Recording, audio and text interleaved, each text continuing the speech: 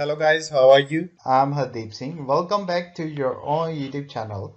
IELTS updates and recent exams. For more updates related to recent IELTS exam writing test topics, listening, reading, practice test, and speaking, you can guesswork. Please guys participate in everyday listening and reading practice test to achieve your desired band score in your actual IELTS exam. Please hit the like and subscribe button. Press the bell icon for the upcoming notifications. Don't forget like, subscribe and share my YouTube channel and my Facebook page, IELTS updates and recent exams. You will hear a woman asking for information over the phone. First, you have some time to look at questions 1 to 5.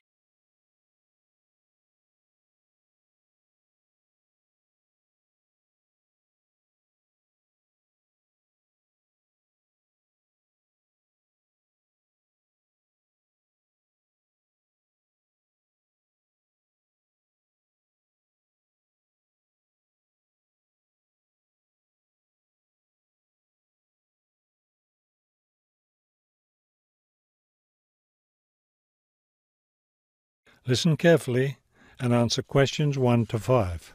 Good afternoon, Plainfield Community Centre. Yes, hi. I'm new in town, and I was curious about the services the community centre has to offer. We offer a variety of recreational activities. What were you interested in particular? Well, everything, I guess. Okay, let's start with kids. I have a teenage son. What activities do you have for teens?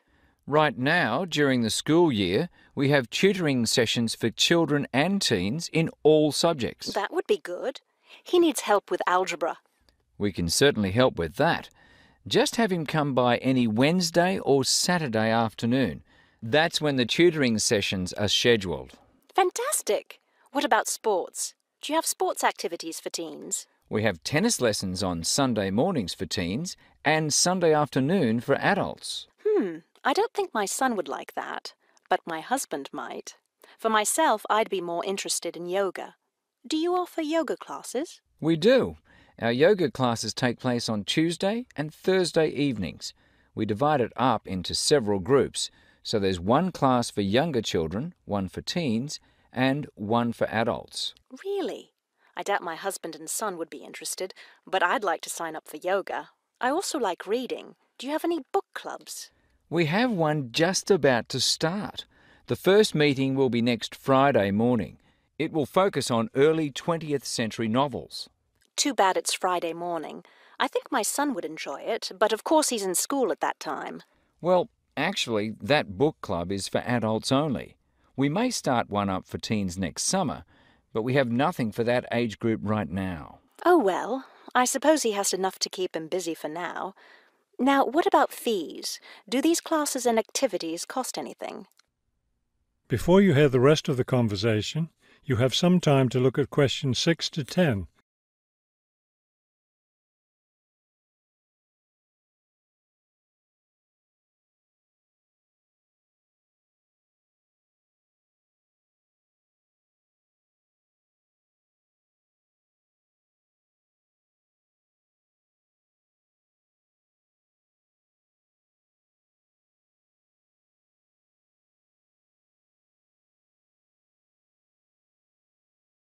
Now listen and answer questions 6 to 10. There's a small charge for non-members for each class. However, they're all free to members. Would you be interested in becoming a member? How much does the membership cost? Not much at all. The yearly fee is $75 for individuals and $225 for families. What do I get with the membership? You get free access to all classes and activities, and you can use our facilities like the tennis court, the exercise room and the meeting room. It's not a bad deal, really. Could you tell me exactly where the centre is located? It's at 107 Elliott Street. Is that Elliot with 2 L's or 1 L? 1 L. E-L-I-O-T.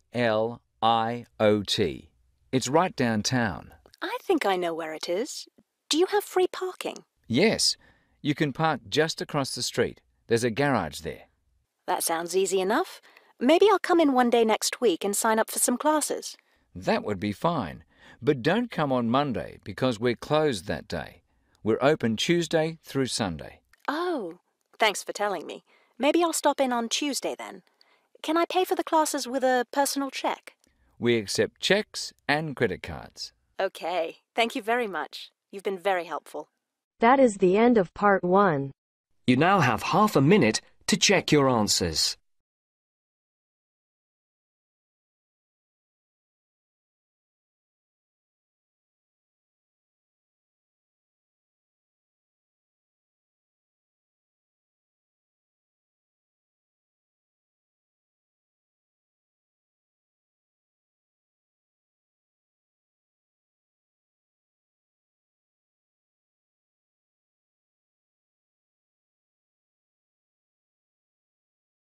Now turns to part 2. You will hear a hike leader giving information about an upcoming hiking trip.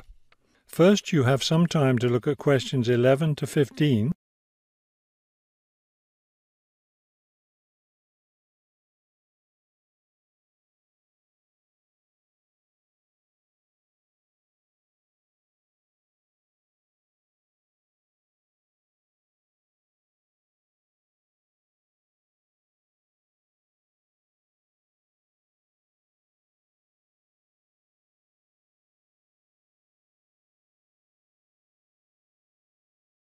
As you listen to the first part of the talk, answer questions 11 to 15.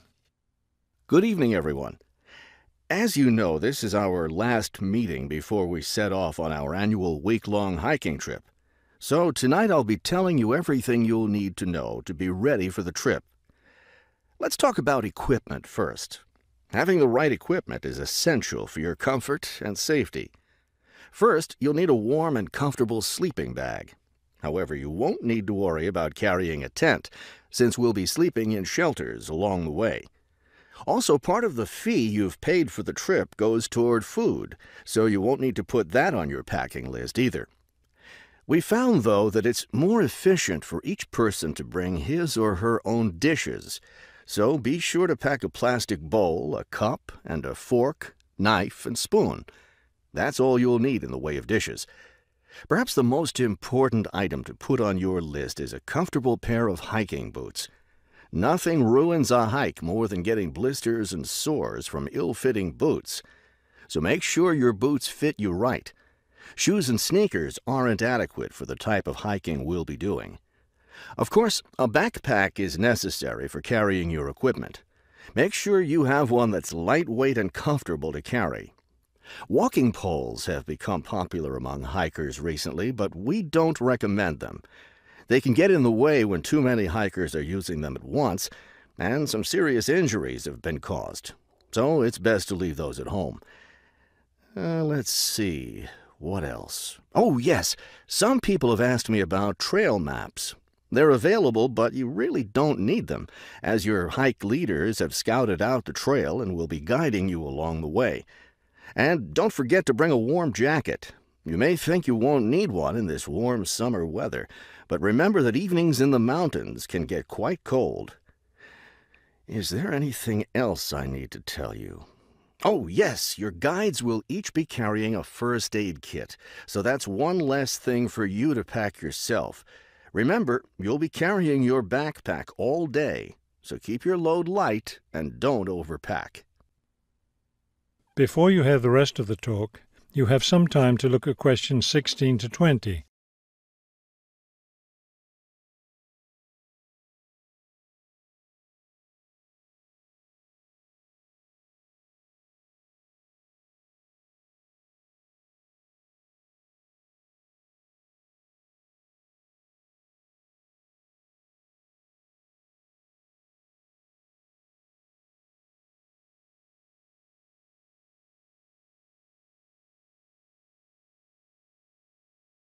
Now listen and answer questions 16 to 20. I know you're all experienced hikers, but it's always worth repeating the rules of the trail since they're so important. These rules are in place for the safety of everyone on the trip. As you know, there'll be a hike leader walking at the head of the line who will show the group the way. At the end of the line will be the rear leader, or sweep. It's important to always stay ahead of this person while we're on the trail. There are several different trails on the mountain where we'll be hiking, and they cross each other at some points. When you come to any intersection of trails, stop and wait for the rest of the group to catch up. This way we can be sure that no one goes off on the wrong trail. Let me emphasize here how important it is to stay on the trail. We'll be climbing through some steep and rocky areas. Don't be tempted to go off on your own and try to climb some rocks. That can be quite dangerous. Also, it's not likely, but it is possible that we'll encounter some large wild animals along the way. The last thing you want to do is try to feed any of them. That will just encourage them to follow us, which could lead to some dangerous situations. One last thing before we set off hiking each morning, be sure to fill up your water bottle. This is perhaps the most important safety rule. Dehydration can be a serious problem when you're out in the wilderness, so you must always be sure to carry an adequate supply of water with you. I think that covers just about everything. Are there any questions? That is the end of part 2. You now have half a minute to check your answers.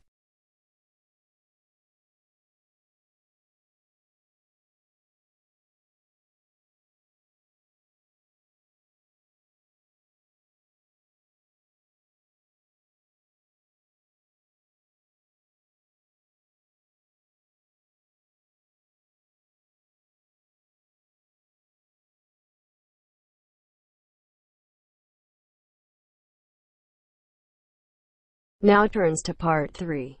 You will hear a conversation between two students about a course feedback form. First, you have some time to look at questions 21 to 26.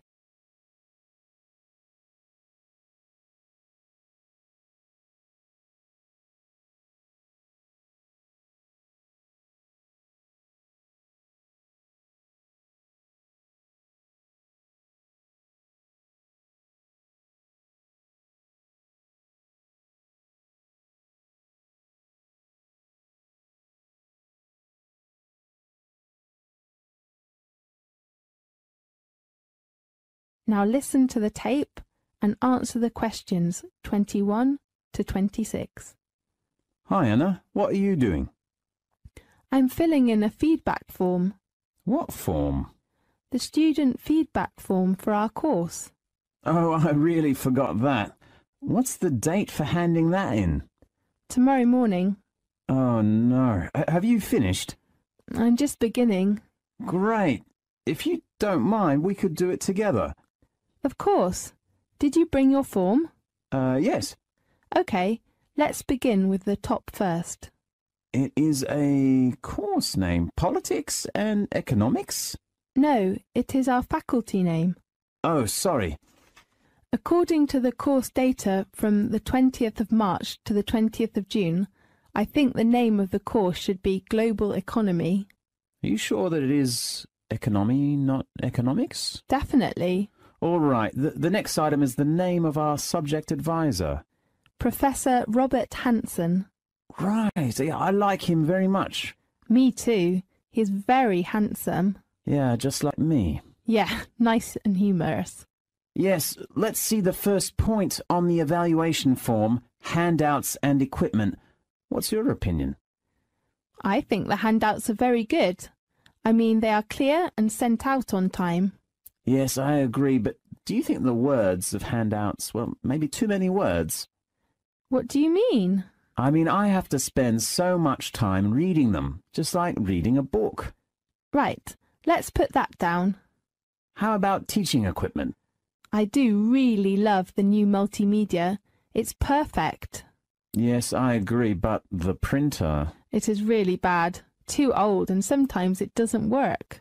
Should we suggest a new printer instead of the old one? Why not? Let's turn to the second item. It is course structure. I do really like Robert's balanced design of the course. Yes, I agree. He organised it very well. Do you remember he sent out the course outline on the first class? Yes, it is very clear. I think it is a very good beginning, and it is very important for the class. Right. I gained confidence from him after the first class. What about suggestions with course structure? Maybe... What? Don't you think we have too much research work in the first module? Research work? Yes, we only had one research in the second module. You are right. Let me put that down. Now look at questions 27 to 30.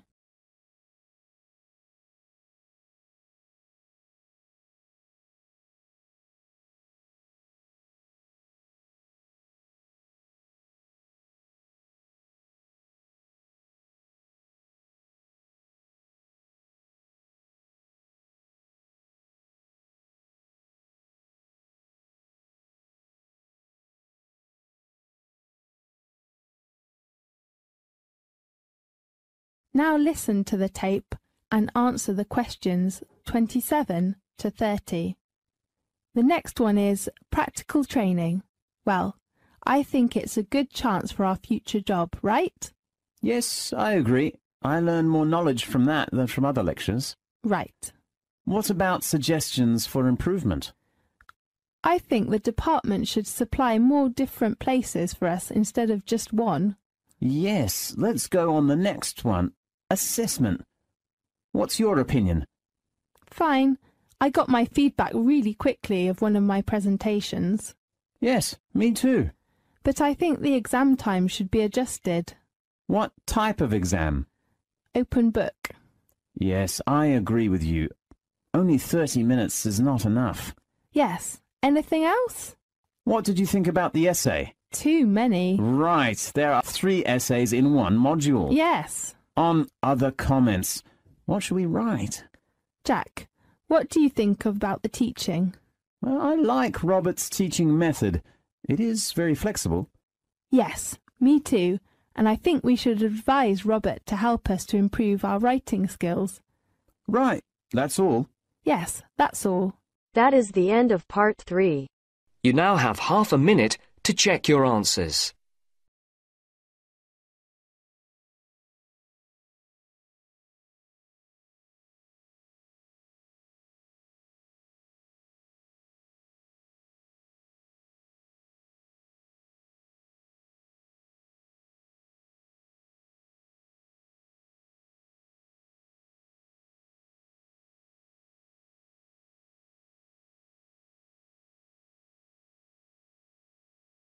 Now turns to part 4.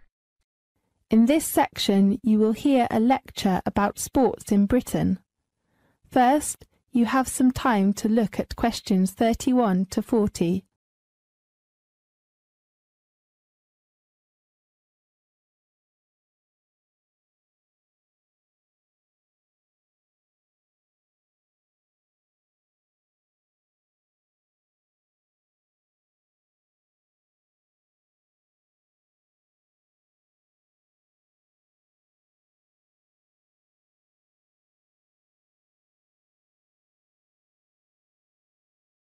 Now listen carefully and answer questions 31 to 40. Having a drink at the local pub, going for a walk in the country, or watching sports on the television. These are all the main ways in which many British people like to relax on weekends or holidays. Such activities tell us about how modern British people like to spend their leisure time. But if you look more closely, we can see that these activities are not just recent inventions, but are deeply rooted in the British culture over many centuries. Today we will talk about some sports which we see played throughout the world and were born in Britain. Let's begin with football. As we all know, Britain is the place of origin of modern football. The idea of sports having seasons, like the football season, also comes from the natural rhythms of an agricultural society, where the timing of harvests and the general weather affected how people spent their time. Football is played in early spring, when the weather is wet and not too cold. In winter, bad weather kept people indoors, and they had not so much work to do on their farm. So, men used to doing hard work, or physical labor, found they needed to release their energy, and so got together regularly to play boisterous and fast games like football. Meanwhile, during the Renaissance, football had been regarded as a rough sport for the aristocratic young men, although all social classes used to join in on the local football match. Today, violence is still associated with football. Football hooligans, supporters of rival teams, sometimes clash before, during and after matches, and run riot through the city or town, breaking windows and beating each other up. Of course, the football violence gets a lot of attention. Nowadays, before some big matches when trouble is expected, police usually patrol the streets, pubs close to the football courts, and some shops, and even lock their doors and shutter their windows. The Football Association was set up in 1863. It is the league or association that the major teams compete in, for a trophy title known as the FA Cup. The Football Association puts out a series of measures to control violence, so as to ensure a successful match. A more gentle sport that is very popular in the world is tennis. Wimbledon, a town near London, is where the world's top players gather to compete. It has been one of the major sports events of the British calendar. As we all know, tennis was invented in Britain, but few people know tennis owes its origins to the church. According to the records, by the mid-15th century, people were making a game of bouncing a ball off the side of their local churches or cathedrals, first using the hand and later a racket. Football, archery, tennis, and other sports were frequently played in churchyards. In England, the sound of summer is said to be the sound of leather on the willow, the ball hitting a cricket bat. Cricket was one of the very first team sports in Britain to be played according to the same organised rules nationally. Before the Victorian era, and in modern Britain, people from all walks of life played cricket. But in the 19th century, cricket became a sport associated with the upper classes. It was a kind of snob game, played by boys who attended public schools. And then the sport became popular in the public school system, in the colonies of Australia, New Zealand, India, and Pakistan. British is full of idioms to the sport. Those who are not familiar with the game will be baffled by it, such as, "That's not cricket" means that's not fair, and "to play the game" means to be fair. The true sport of British kings and queens is not skiing or golfing, but horse racing. National horse races have been held throughout Britain for hundreds of years. The horse at the heart of medieval life was a symbol of authority and wealth and necessary to travelling, hunting, and warfare. The sport of riding a horse is still considered rather snobbish, or an aristocratic sport, because the average British family cannot afford to own a horse. Meanwhile, there are stables which rent horses and offer riding courses at affordable prices. So certainly, almost everyone can afford to place a bet on a horse race now and then.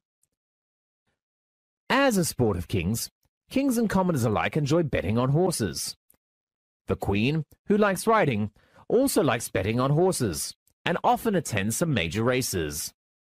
Although she is extremely rich, she gets very excited when the horse she has placed her money on wins. There are two kinds of horse racing. The flat race, where horses and riders compete on a flat oval track. And the steeplechase, which is racing either across the countryside or around a course designed to represent the obstacles you might overcome in the countryside. The Grand National, which is set up in 1837 and is the world's most famous steeplechase. However, some horses are usually injured and badly hurt. Horses are sometimes shot. Animal lovers cannot accept that animals should be hurt and killed for people's entertainment. The biggest social event related to horse racing is the Royal Ascot, where people dress up and show off how fashionable they are, as well as watch the races and place their bets. Women especially wear very delicate and exotic hats and dress designed for the occasion. Television and newspapers will often comment on their outfits. That is the end of part 4. You now have half a minute to check your answers. So guys, don't forget like, subscribe and share my YouTube channel and my Facebook page, IELTS updates and recent exams. For more updates related to recent IELTS exam writing test topics, listening, reading, practice test and speaking, you got guesswork. Please guys, participate in everyday new IELTS listening and reading practice tests to achieve your desired band score in your actual IELTS exam. For more IELTS material, visit my official website www.ieltsupdatesandrecentexams.com. The link is given below in the description. If you need PDF files of latest IELTS material, then please join my Telegram channel. So guys, please write your score below the comment section. Again, thanks for listening. God bless you all guys. Stay tuned, stay safe.